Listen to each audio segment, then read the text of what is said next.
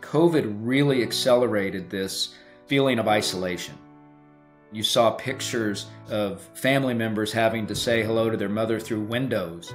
And they're not just lonely because COVID locked down these communities, but they're actually lonely all the time.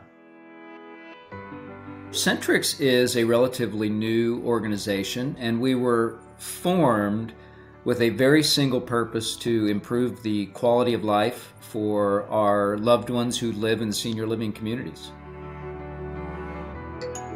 If we wanted an 84-year-old to use technology, it needed to be easy to use. And so we built our technology platform utilizing the TV.